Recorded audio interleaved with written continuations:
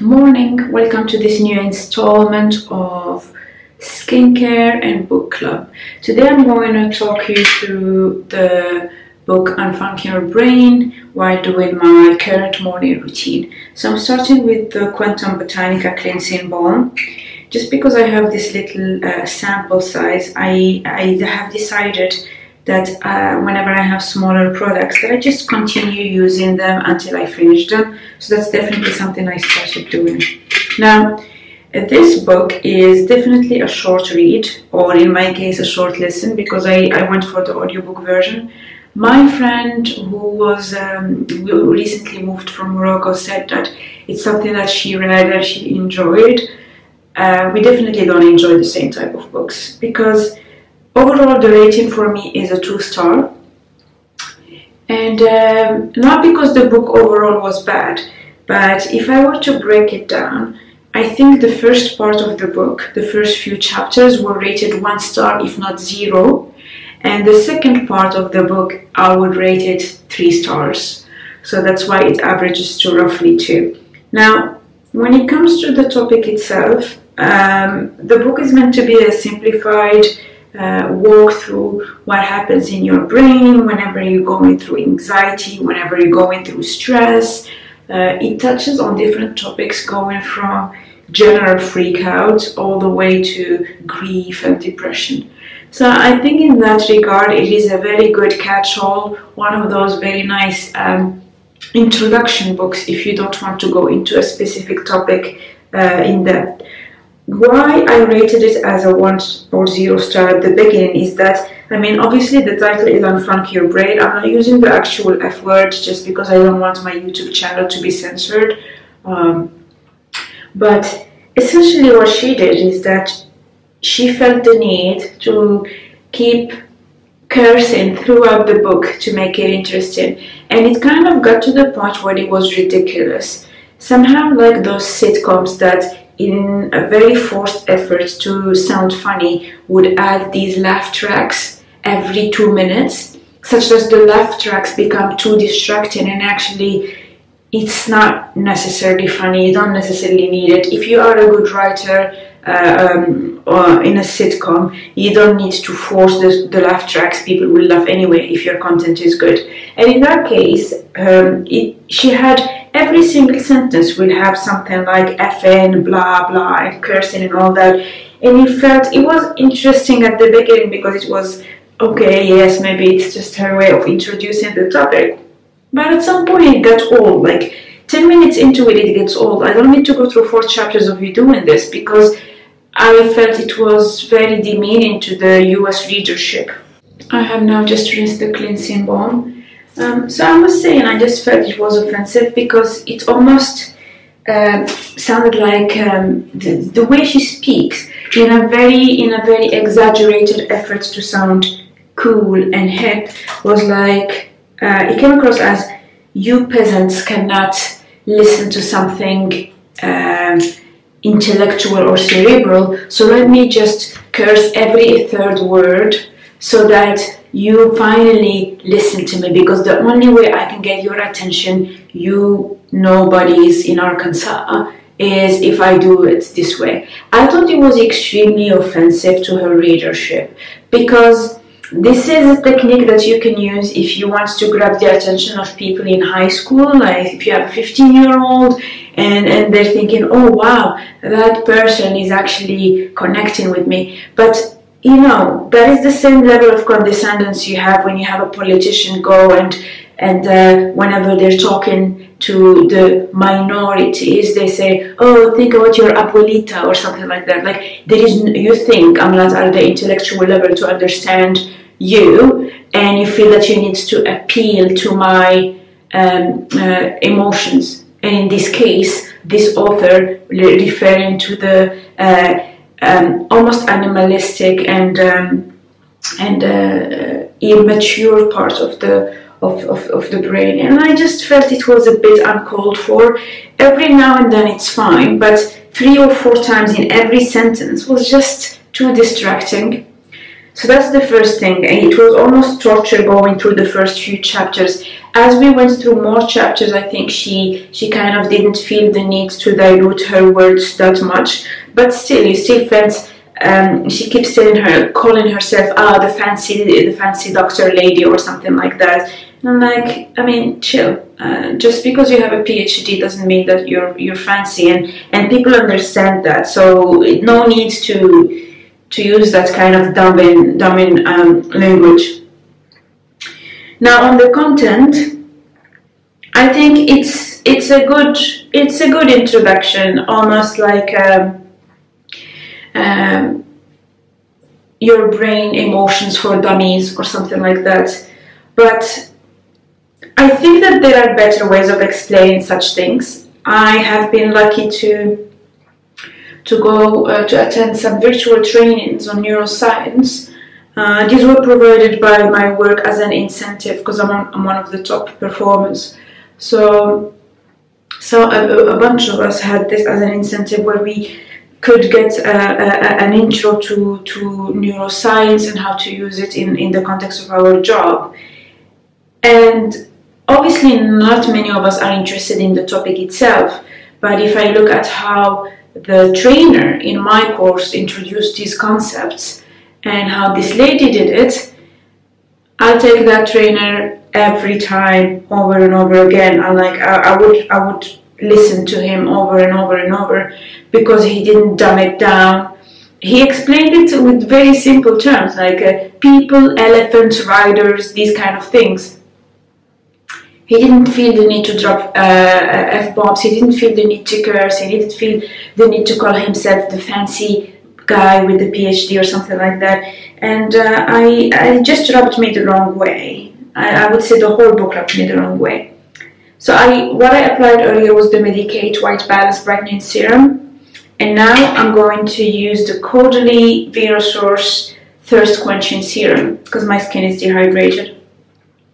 So that was the first part. I mean, she explained certain things about the mechanisms of what happens in your brain, the neurons, etc. But she did it in that very irritating way. If you manage to go through the first part without getting overly annoyed at her style, the second part becomes much better. I think the second part she could have gotten away with the second part style in the whole book and probably appealed to people who have a modicum of self-respect, because her second part still tries to use a lot of F-bombs and cursing and and you know, this kind of thing, because in the audiobook I can definitely see what she's trying to do in there, but the content was better. She explained certain definitions, for example, for depression. She explained how what happens when you are angry. She explained some coping mechanisms, what are the different routes or solutions you could have. She talked about homeopathy, she talked about allopathy, which is the use of traditional medicine, traditional as in conventional. And she talked about a lot of concepts in ways that I was thinking, okay, so that is a bit better. But honestly, if it weren't for my personality type, where I just don't like to drop things, I would have dropped her by chapter 1. I remember being on my daily walk and feeling extremely annoyed at her style, because I don't think you should talk to people like that. I don't think that you should be so condescending to people and think that the only way you can reach them is by dumbing down what you're saying and just cursing. I would estimate something like 20% of the words in the whole book were cursed. In the whole part 1 were cursing, and then it drops to something around the 5 to 8% in the second part. Just the fact that I had to mentally keep track of the word density is an issue in itself, right?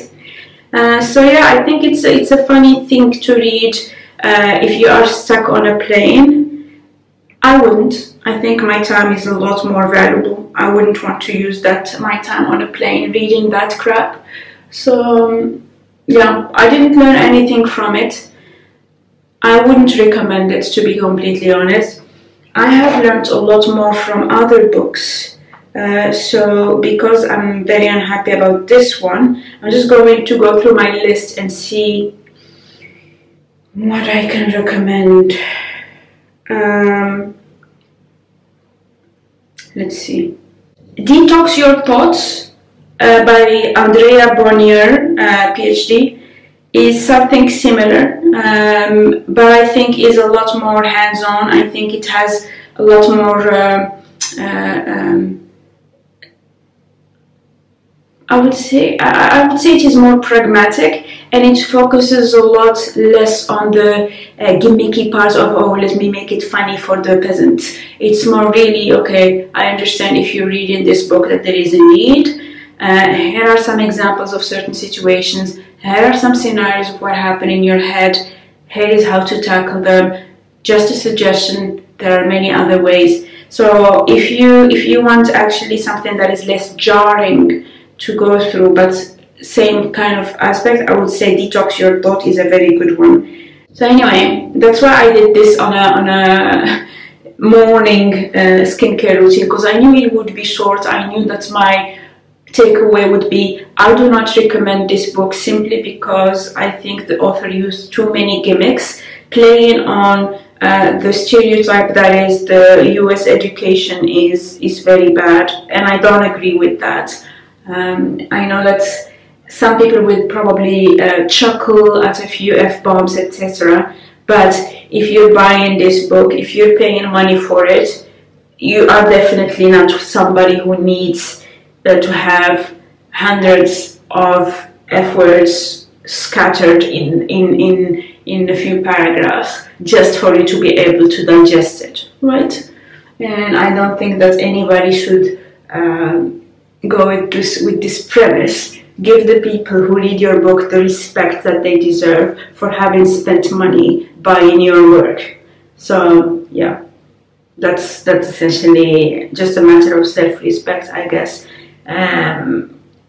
That's how I lead my work. And even when I had to, I've been in work situations where I did have to lead different teams with different socioeconomic backgrounds, education backgrounds, in the construction sector with people who didn't read, etc. I never had I was never condescending. There are ways to connect without actually going to the extent of making fun of people. So I just applied the Kate Somerville Exfoliate Glow Moisturizer. So this is a sample that I had, as I said in an earlier video. I'm trying to go over all my samples. So this is one that I have been using for a couple of days, and I've been very happy with my skincare routine. This is now, I think, day 4 or 5 of me using this routine. That is really gorgeous. I like it. Yeah, it's day 4. I already see that the texture is starting to change, and I like that. I like how soft it is. So I'm going to finish with the LMS Pro Collagen Marine Oil. This is an anti-wrinkle face oil. I don't need something anti-wrinkle, but it is 1 degree C outside. By the way, my boiler works on and off. It's been a problem since I moved to this apartment. I did tell them, but I'm one of those very easygoing people, except that now with 1 degree C, it's really not cool that they still did not change it. So yeah, in summer, I'm going to move from this place because it would have been 3 years. So I've been here for 2 years and a half. End of June, I will complete my 3 years, and so I will move to another place. So that would be very exciting. You guys know me, I'm a planner, so I already started thinking, where do I want to go next? I'm like looking around the different areas where I want to live. That's what I do in my daily walks, because now my daily walks are mandated by my physio, but I make them productive by also checking out the different streets and how I feel about them, etc. Because I want to stay in Belgravia. I love this area. It's super cute. I really like the aesthetic of it. At the same time, that's also why I was decluttering a little bit. I decluttered my skincare last time that you saw. These are things that I carried. Some of them I carried from Morocco, some of them I carried from Belgium. And I'm thinking, why? Like, you have a whole box of things that you know you're not going to use. So I just started becoming a little bit more diligent about that. And in 6 months' time, I will probably have a lot less things in here, just because I am using my samples, I am using my things, and if something is expired, I get rid of it. So I'm just being a lot more intentional in my going through things. So this oil is the last bit that I do. I will massage it a little bit more. And now that I have to start going out and it's very cold, I'm thinking of actually adding one more step, which is the sunscreen. I did not wear sunscreen. I do not typically wear sunscreen because I'm always indoors. But now, because my skin is so like dry, dehydrated and broken, I feel that it would probably be even more prone to sun damage. And so I will actually use my little... God, I just looked at my hand when I did this and I realized how pale I am now. Yeah, I need to go. I need some sun at some point. So you guys know I like this. This is the EV Technology Sunscreen Mousse. I don't need more than Index 30. I just do it to protect my skin. Not that it needs a lot of protection, but simply because there is history of skin cancer in my family, so I have to be a bit careful. I love this thing because I don't have to worry too much about how I apply it. See, I'm like all over the place, because at some point it just disappears in your skin and it's completely transparent. A little bit on my ears. Oh my god, the other day I went on a walk and I couldn't feel this part of my ears. So now I'm going to get a beanie. I have it in my basket at the entrance. So I'm going to put a beanie over my ears, because I was wearing just a ball cap and it hurts so much, especially once I got back indoor. Okay, so I think I covered all my face, so that's good. When I'm not wearing any makeup, actually, well, it is my makeup in a way, but I just apply a little bit of under eye corrector and I powder a little bit over it so that it doesn't crease, and then I do my eyebrows, and then I apply a little bit of Bobbi Brown, what's it called? It's a blush, it's a rouge, yeah, and a little bit in here. And that has been my makeup for the entire vacation, right? Because I'm still on vacation and I've been really liking it. So this is the end of the video. I'm all hydrated, all covered. I finished my rant about that PhD lady, or fancy lady as she called herself, not respecting her readership. I'm sure there is a group of people who actually thought it was hilarious, but given the topic of the book, I think, nah, it wasn't, at least not for me, because I'm a killjoy like that. So I hope you will check the other book that I recommended. I thought it was much better. Not the best, but really much better than this one, so don't waste your money on this. The next book I will start reading will be Sapiens, and that one I actually have in hard copy. I don't have it in audiobook, so I will start it probably at night when I'm back to work. So by then I'm back to work in a couple of days, so I would just read it as part of my nighttime routine. So it will be a few weeks, and I don't expect that much would have changed in my skincare by then. So it will probably be a lot more about the book and a lot less about the skincare part. I hope you're enjoying this series so far. If you have any suggestions on books based on what you know about me and how I have reviewed the past books, I'm conscious I have been pretty negative, but I remember reading the first chapter of Sapiens and really like it. It's just that I was extremely tired at the time. So I'm pretty sure Sapiens is going to be a very, very good book. My sister asked me to read it because she's thinking of buying it too.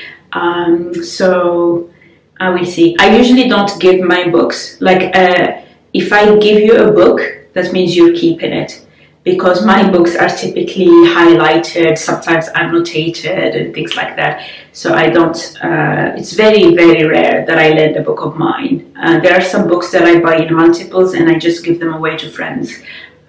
That's why she's buying her own copy, because I think there are certain books that if you really enjoy them, you really want to keep your copy. So yeah, that is it. See you soon on my channel. Take care.